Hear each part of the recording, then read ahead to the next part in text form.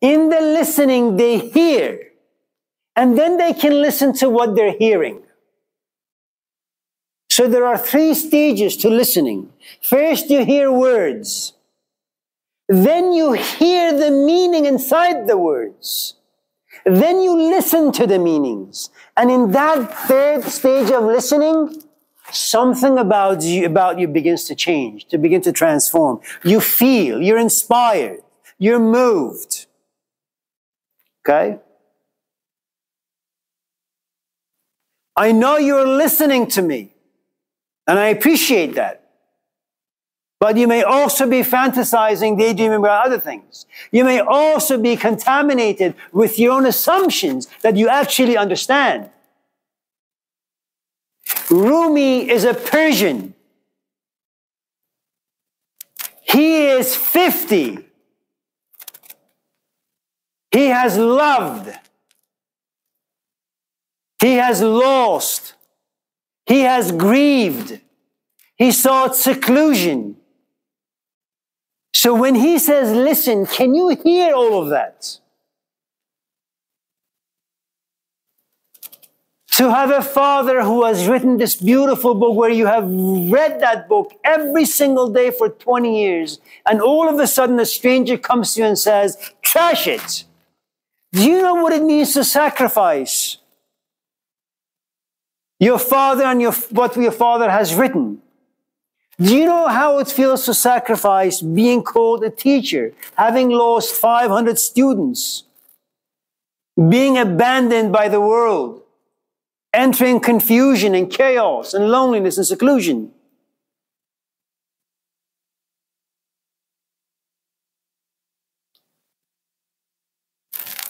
Then there is nay. Nay is the reed. And you can go on YouTube and in the search engine just type reed flute.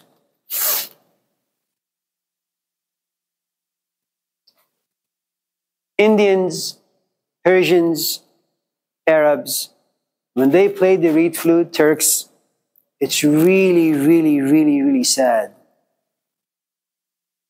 It's not sad, I'm sorry. It's sorrowful. Sadness belongs to the events that take place in the world. Sorrow belongs to your soul.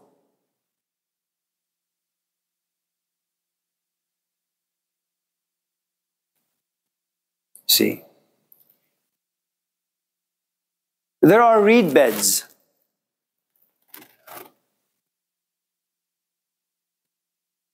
It's like when you go to the redwood forest, all you see is redwoods. When you go to reed beds, all you see are reeds. Now, when reeds are growing, initially, they are full on the inside. It's not hollow. But as they mature, they become empty from within. They are hard on the outside and soft from the inside.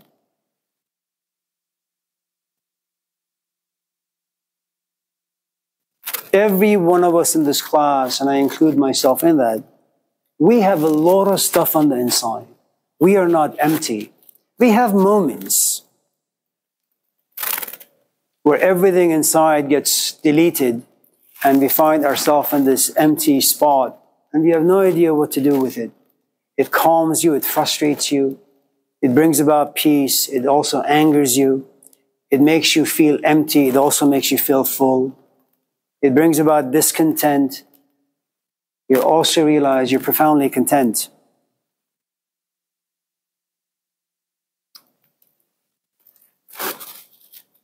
The reed bed is about belonging to a community. It's like being in the Garden of Eden. All you worship is God. All you see are the angels.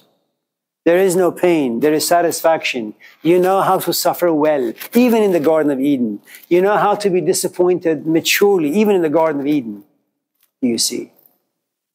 But this particular reed, okay, gets cut from the bottom and is taken to someone's shop. The reed is cut into a few pieces. Some holes are drilled. Some oil is rubbed on the wood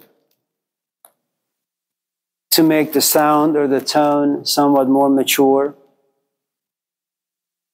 And then someone breathes air,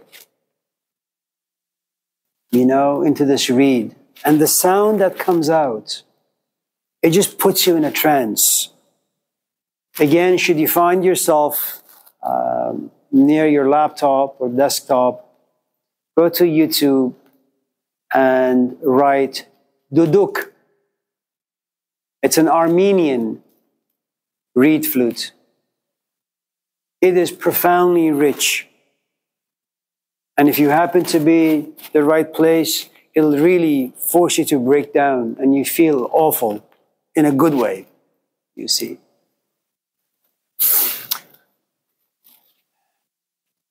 And so someone asks this reed, why is it that when someone breathes through you, into you, you have such a sorrowful tone to you?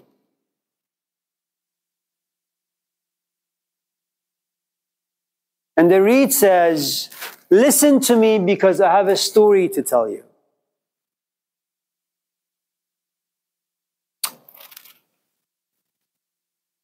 Ask yourself why it is that when you talk to Confucius, he just tells you stories.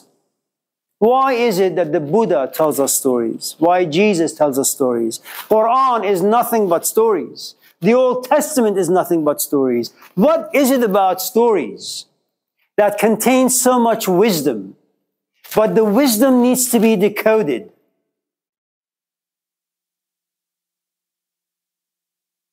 No. That should someone ask you, oh, professor, what is wisdom? You need to tell a story. What is a relationship? You need to tell a story. Why am I a loser? You tell them a story. Indirect communication, as Kierkegaard would say, that is the way of wisdom. It's non-linear. Okay? Now you have 6 books of stories, 6 volumes, story after story after story. And you have to sit back after having read a single story that sometimes is 30 pages and say, okay, what the hell does the story mean?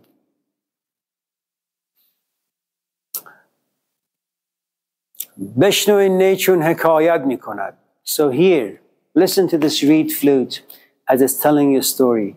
وز جدایی ها شکایت میکند. Judai means separation. It means to be cut off.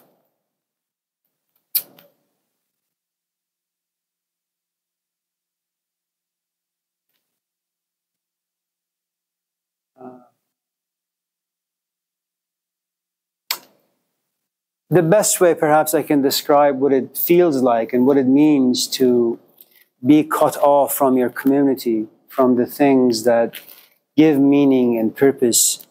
Go back in time, if you can stretch your memories far back, to those moments where you were actually in love with someone. I don't care if you fell in love with, for the right reasons, the wrong reasons. Love is love, okay? But go back to those times when you were in the presence of the person you loved.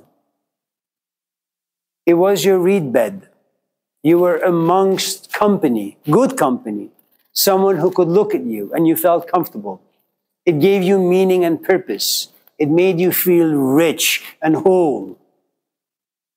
And then they left, as if they took 95% of your soul with them.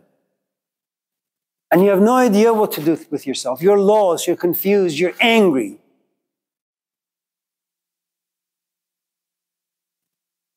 Okay?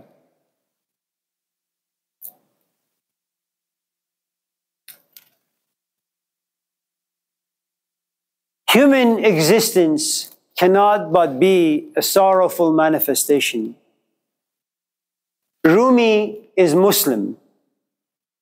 Jews and Christians, Hindus and Buddhists, what they all have in common is the following. All these traditions believe that we have a pure mind. We have the light of the Buddha within.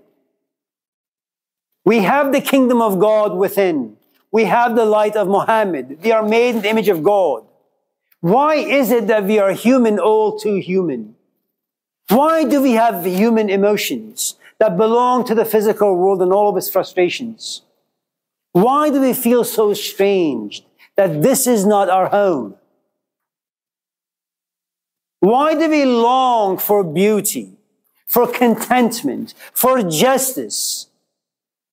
Something about us feels as if we know what justice is. We may not speak of it or be able to. We may not speak of beauty. We may not be able to speak of justice, beauty, truth, wisdom, fullness.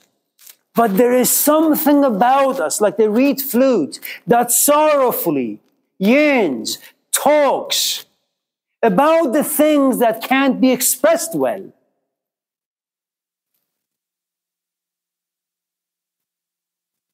Do not be deceived when someone says, I am happy. They can't be.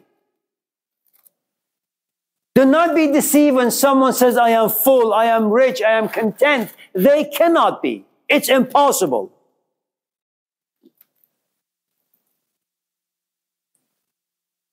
Human life is about incompleteness, injustice. Even if you're the Buddha, you fight to bring about enlightenment. Why? You want to take people back home to the purity of mind.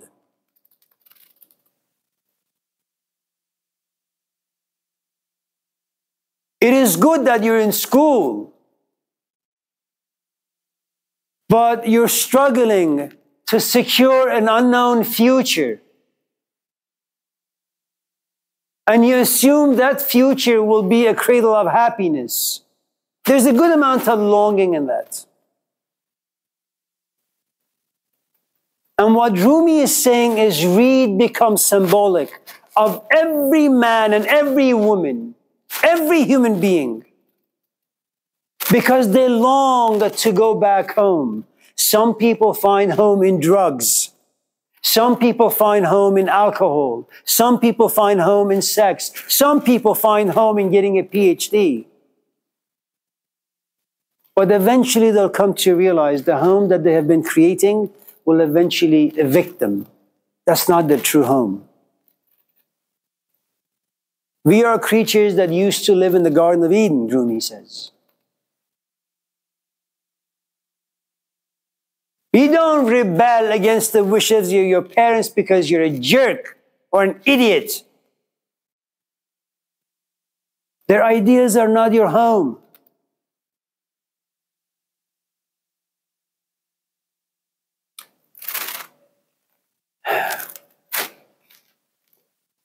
Every human being is a single reed bed. They have been cut.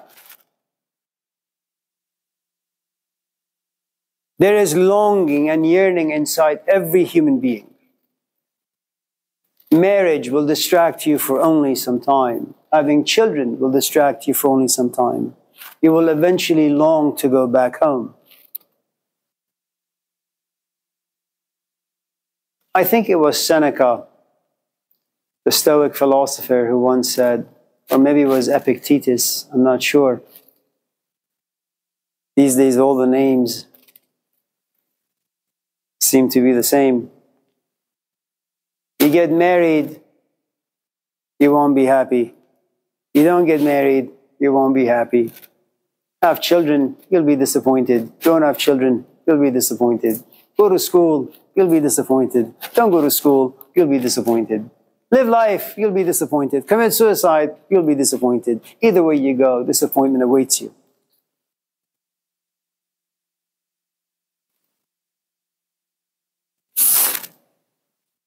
But Rumi recognizes that his laments, and that's shikayat. Shikayat means lament.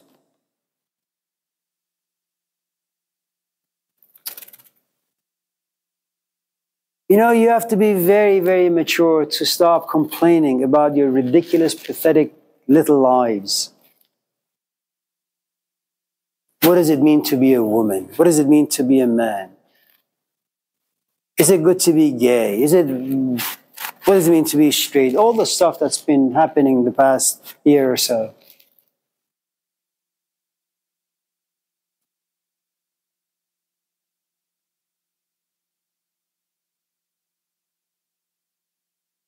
When you go to therapy, what do you talk about? Little things. I mean, they're big for you, but they're really little. And Rumi says, if you want to lament, if you want to be angry, don't be angry because your father wasn't there. Human beings are alone. They'll always be alone. Don't be angry because you got an F. Don't complain because you lost your job. There is a bigger issue at hand. You are fallen from grace. Complain about that. When you realize you used to have wings and fly in the Garden of Eden, and now you walk on filth, lament about that. Okay, so you come out. Everybody knows you're gay. Everybody knows you're straight. Everybody knows you're bi. Eventually, as a human being, you need to be in a relationship. Are you competent enough, mature enough, reflective enough to have a healthy relationship? Coming out is not difficult. Maintaining a healthy relationship is. Being able to compromise without being angry and resentful is.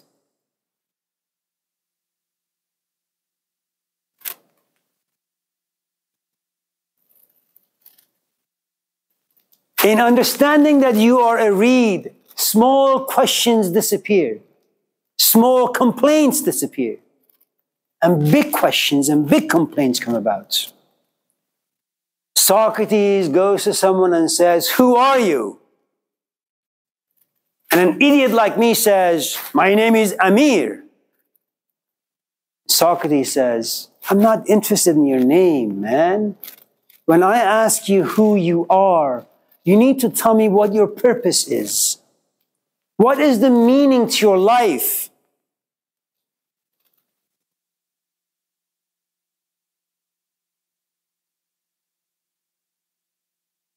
Do you have any usefulness about you?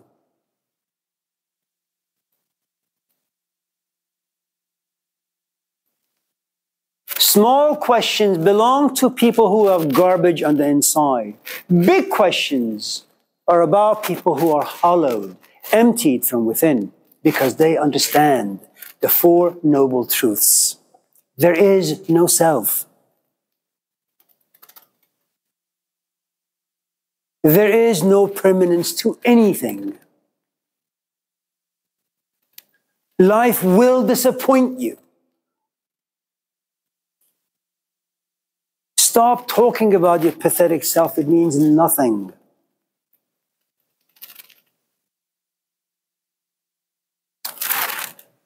Sine khaham sharh az faragh. Sine means heart. It means soul. It means a mind that understands, truly understands. Some of you in this class, if you find these ideas interesting, you may be interested in reading a book called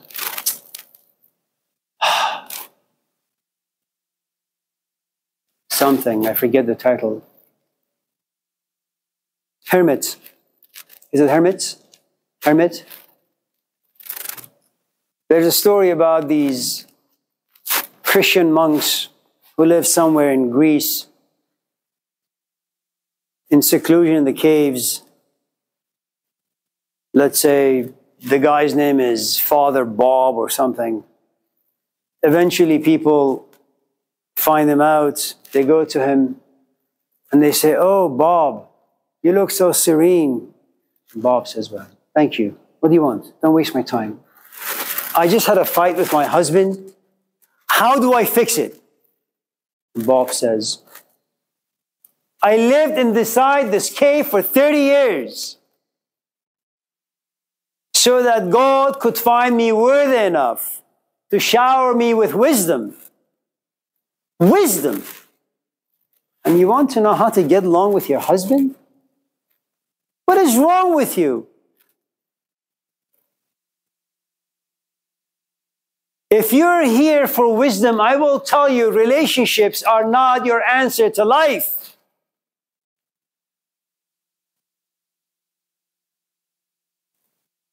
Remember the saying, first seek the kingdom of God and everything else shall be given to you?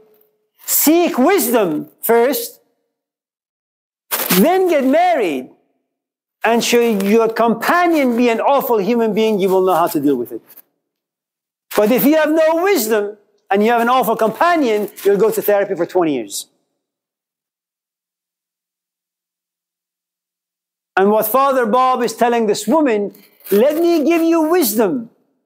And then you will know how to fix your issues with your husband, with your kids, with your neighbor, with your dad, with your mom, and with yourself. But you're here with a pathetic problem, and you want a pathetic solution. And eventually Father Bob just leaves like Lao Tzu. I'm tired of people's pathetic little questions. Sine khaham sharh sharh. Sharh sharh means go home, grab a plate, ceramic, the most expensive plate you have, hold it up and slam it on the ground and just watch what happens. It shatters into 1,001 pieces. Who can understand the sorrows of the reed flute? Because the reed flute has a heart. It is sorrowful because it's been shattered. It's been broken by being cut off, by praying, longing, yearning to go back, but can't. So lives in exile and never forgets the exile and lives with it 24/7. Do you love me? How can I love you? I'm in exile. Be my companion. I'm in exile. How can I make a home down here? I'll make you happy. I can't be happy in exile. I want to go back home.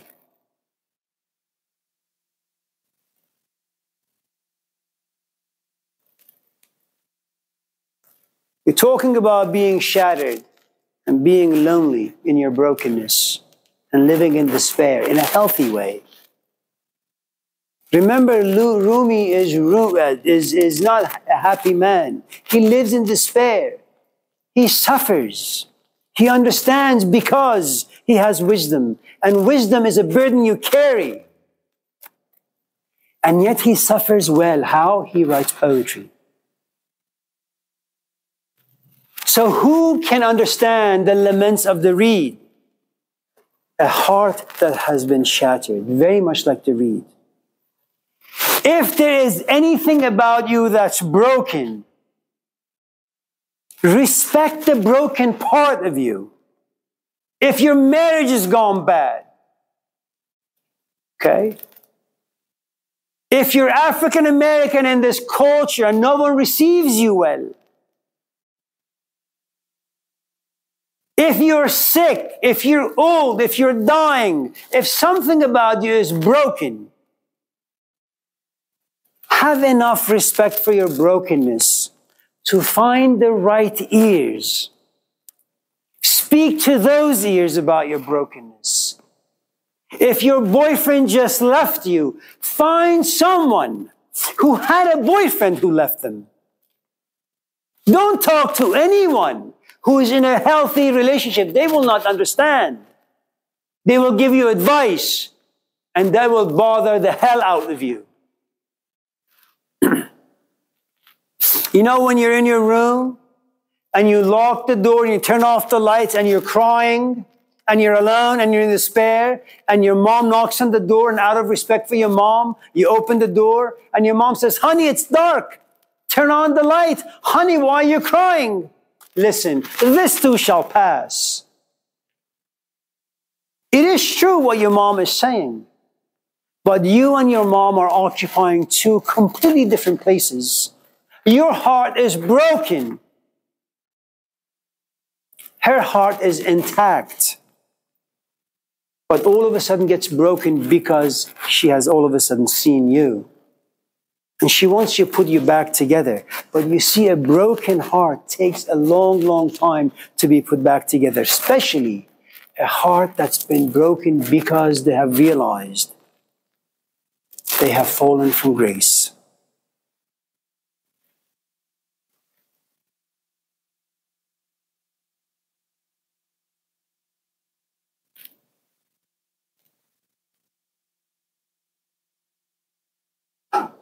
You see Chris over there? Forgive me, Chris. He lived in a monastery from the age 14.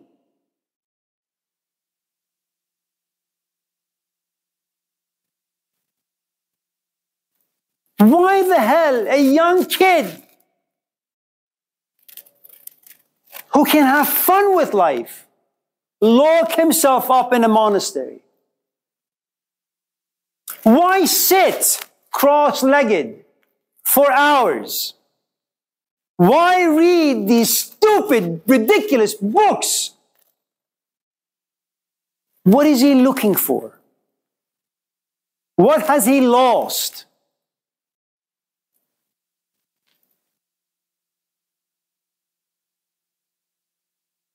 How could this man be a good companion to anyone?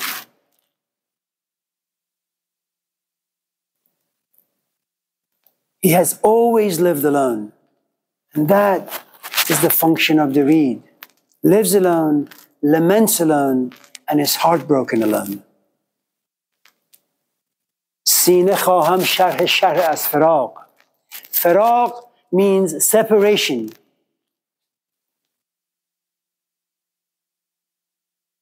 Not just an existential separation, where you just feel as if you've been abandoned. Something about you yearns to go home, and yet you don't know how.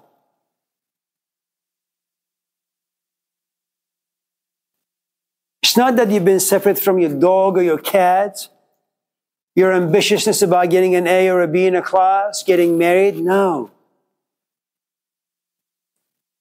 A heart that's really, honestly, sincerely been broken can only be broken through this love for going back home. That's the only brokenness that has value for Rumi. Don't let your heart be broken by the events of the world. The world means nothing. زمن بشنو ای پیر آموزگار، مکن تکیه بر گردش روزگار، که این منزل درد و جای غم است، در این دامگه شادمانی کم است. You who are looking for wisdom, or you who have wisdom, زمن بشنو ای پیر آموزگار, listen to me. مکن تکیه بر گردش روزگار. Do not be so dependent on the physical world and physical life. که این منزل درد و جای غم است. This is a home that brings sorrow, that creates pain. In this home, you will not find much joy. Rumi is saying, if you're a human being, have enough respect for yourself. Be broken only in one way. That long time ago, Adam and Eve did something and they fell. You are the product of fallenness. And in the Islamic tradition, Adam cried and cried and cried and cried, prayed and prayed to God. I want to go back home. I made a mistake. And eventually God said, fine, I will bring you back. Sorrow, lamenting, praying, and weeping are the only tools we have to find ourselves back home. سینه خواهم شرح از فراق تا بگویم شرح درد اشتیاق. If I can find a heart that looks like mine, feels like mine, tastes like mine, broken into 1,000 pieces, to that heart I can speak. I will speak of my sorrow. That down here I have tried to be happy, but happiness is not to be found. I've tried for contentment, not to be found. I've tried every which way to be happy. It's not a place for happiness. Only that heart knows.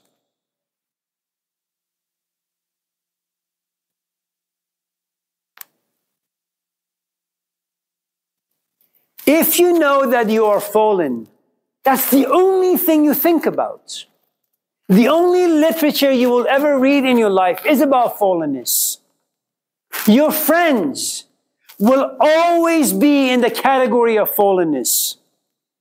Your speech will always have the seasoning of being fallen. You embody fallenness. People will look at you and they will feel something. You will remind them of what they will not know, but they will have a sensation of sorts. You will be able to occupy a good part of them. And that's the reed flute. Karen? Yeah. I was just wondering, you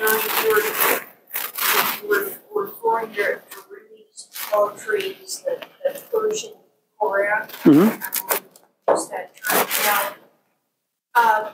Would the Imam in the mosque read? No. They do recite poetry, poems of Hafiz and Rumi and Sa'di and Baba Tahir. But it's all within the context of Islamic theology.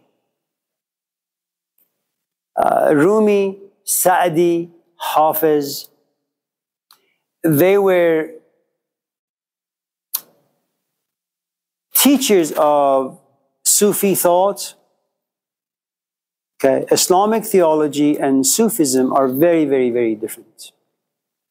It got to a point in Turkey, for example, that they closed down all Sufi schools, kind of like what Christians did to philosophy schools. Okay, as the Christians destroyed all schools that inspired people to ask questions and examine and be honest reflectors.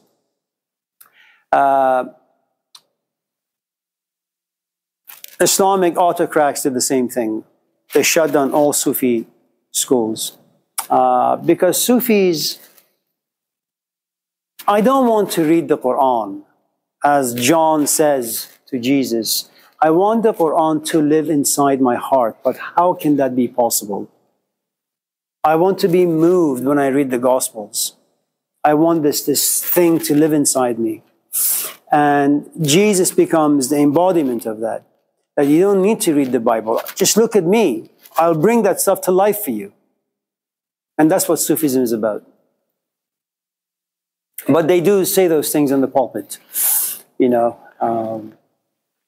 So maybe a more, I don't know how to say, a more hippie imam, like a more countercultural imam. Countercultural hippie imams exist, can preach for maybe 2-3 weeks before they get executed, yes. Okay.